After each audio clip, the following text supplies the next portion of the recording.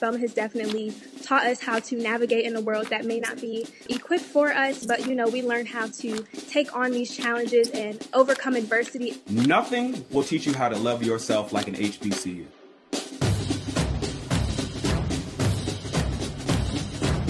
Our Black is beautiful, our Black is excellent, even though the world may tell us not. That's why these institutions are important. Historically Black colleges and universities, also known as HBCUs, have a legacy of producing graduates who possess a heightened belief in human dignity and a desire to combat racial inequality.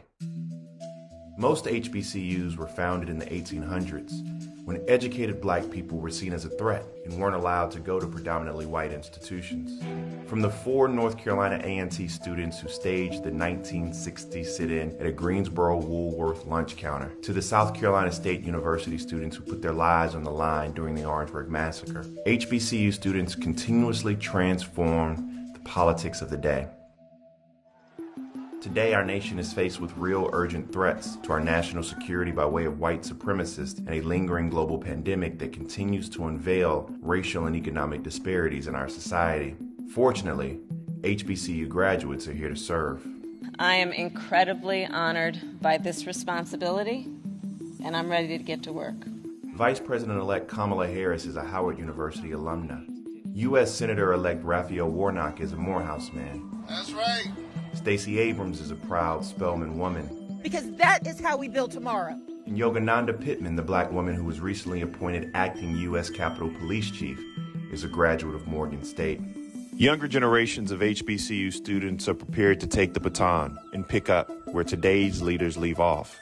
When you think about everything that's going on in the world around us, we're in the middle of a recession, economic strife, we're in the middle of a pandemic, and we're having this quote-unquote racial reckoning. How does Howard University prepare you to walk onto the pages of history? What HBCUs prepare and what Howard University prepares us for is for us to truly get a perspective that has nothing to do with what someone else other than Black individuals think of us.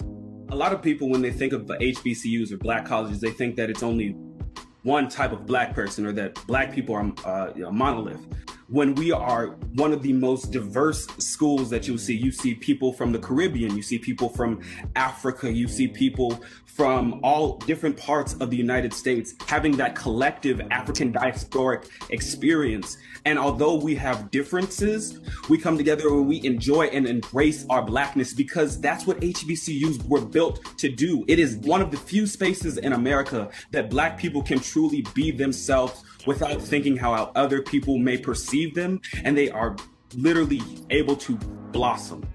When you look at someone like Stacey Abrams, talk to me about having someone who represents your institution so well, being the catalyst behind Joe Biden and Kamala Harris, and also being the catalyst behind John Ossoff and Raphael Warnock.